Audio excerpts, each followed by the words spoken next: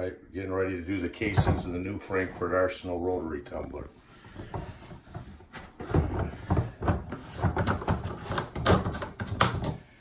Take the top off. The bottom's already tight. I'm going to add about 1,300 dirty casings. So this thing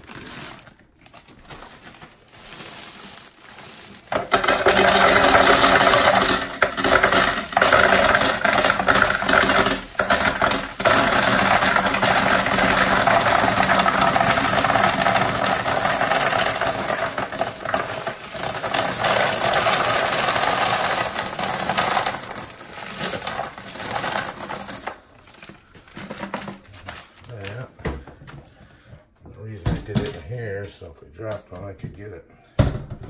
So there's that. I'm going to add 5 pounds of the needles, supposedly stainless steel, but you can pick them up with a magnet.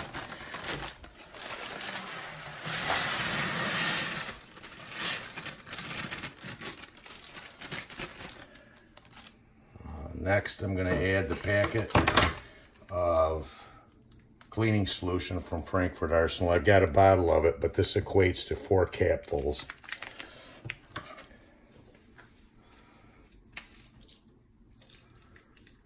Plus what I just spilled down the side of it.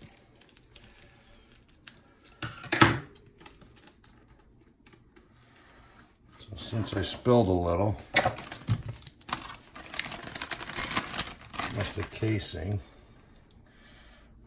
Keep an eye on this. I'll grab this. I can put a little more. There's a lot of casings in there. Here's the actual stuff when you buy it. I bought it all on Amazon. Let's give it a little shot. Some people use Dawn. I figured I'd try this since that's what someone took the time to write the directions, so I figured I'd follow them the first time. I'm putting in 1 teaspoon of lemon shine.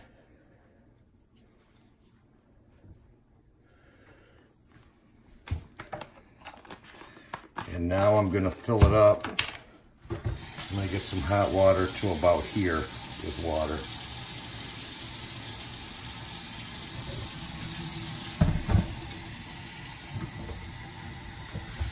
The whole thing's not supposed to weigh over 30 pounds. I found a guy's chart online that showed the maximum you can put in each caliber. 9mm, the max was 1,300, so that's what I'm going to do.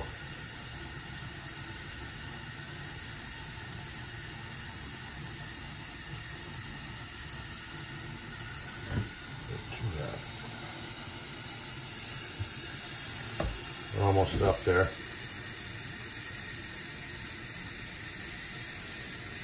Probably should have added the soap and stuff after I put the water in, but I don't have that much foam.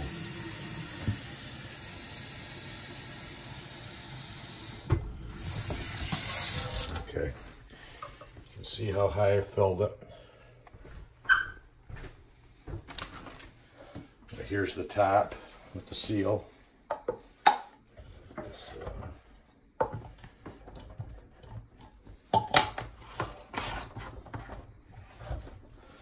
Make sure it's tight.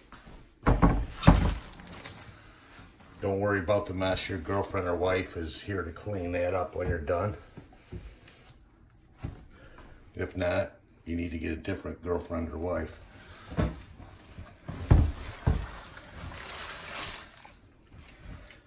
Get the towel. Big green towel.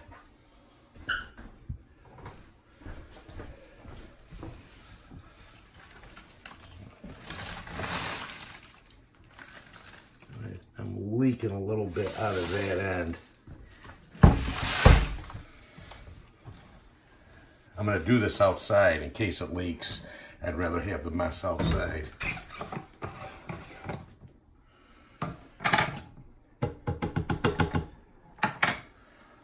Dry all this off.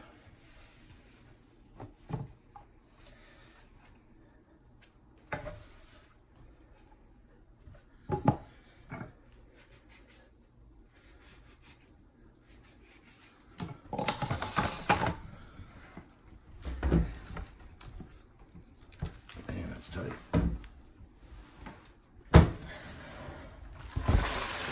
Check it. Roll it back and forth, make sure I'm not leaking.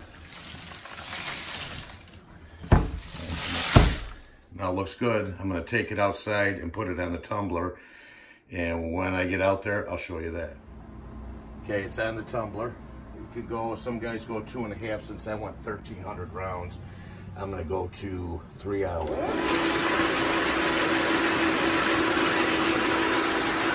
Not real noisy.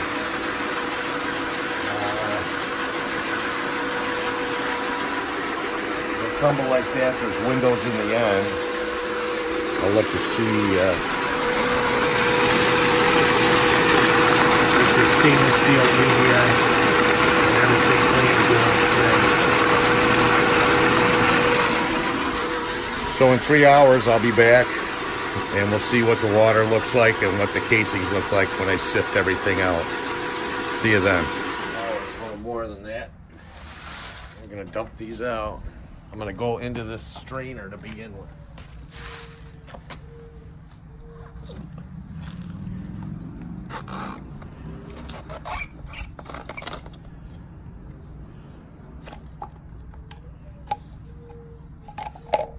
See what this water looks like.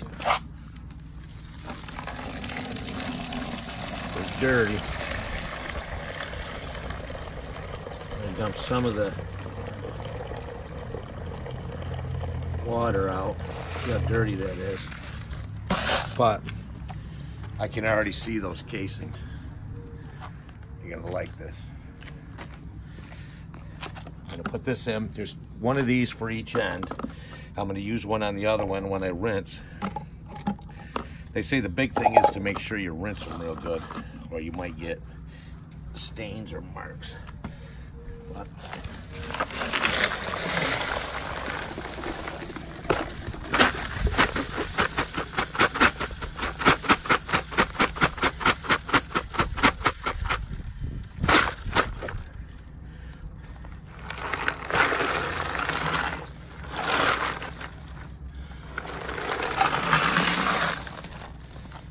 put some water in here. I think I'm going to put some water in here.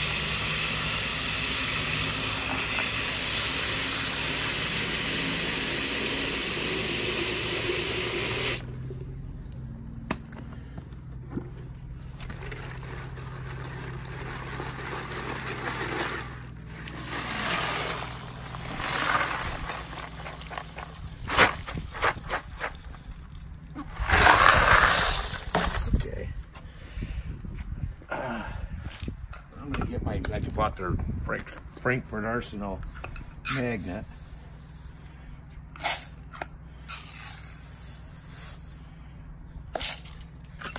Try to recover as many as I can, I guess.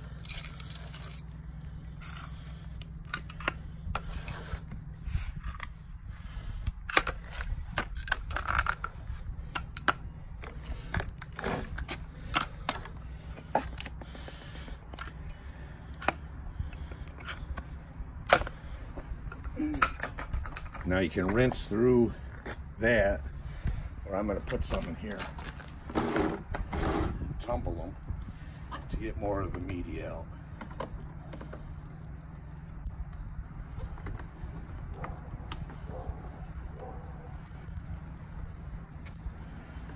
If I can get it open.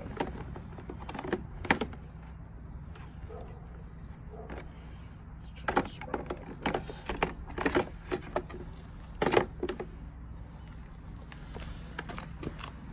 And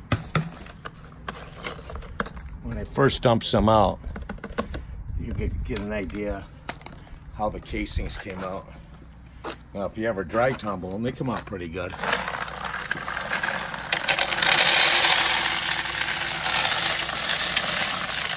But do they look like that?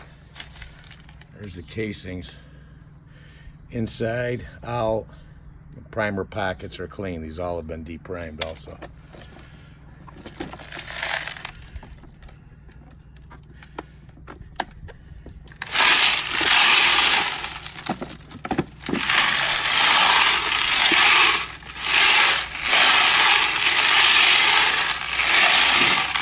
Doing this to separate the pins.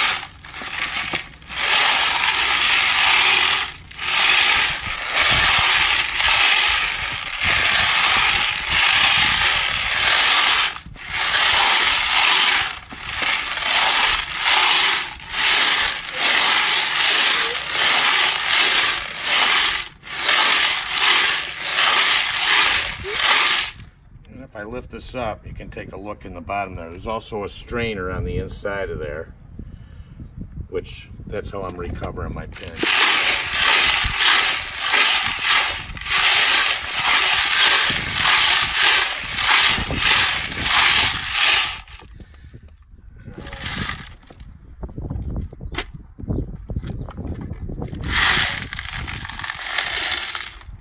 Here's the casing. What do you think? Pretty nice. Inside, spotless. Inside, out. Primer pockets are clean. Nothing. Does a good job.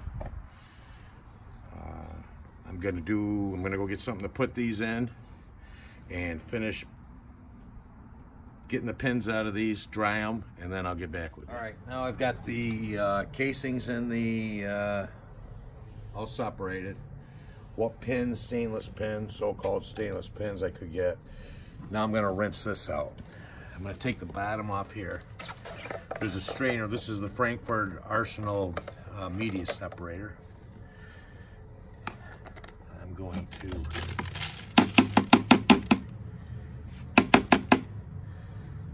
and there's a strainer in the bottom of that. Got my hose here. I guess you could do it in the kitchen sink, but this is easier.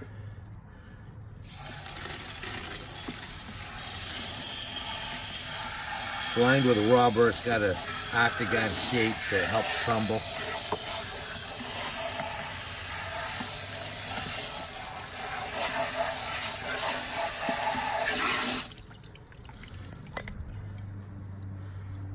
They're all out of there. That's all clean. You can see the pins that were left inside of there. Little strainer in there, in the bottom. Dump the water out.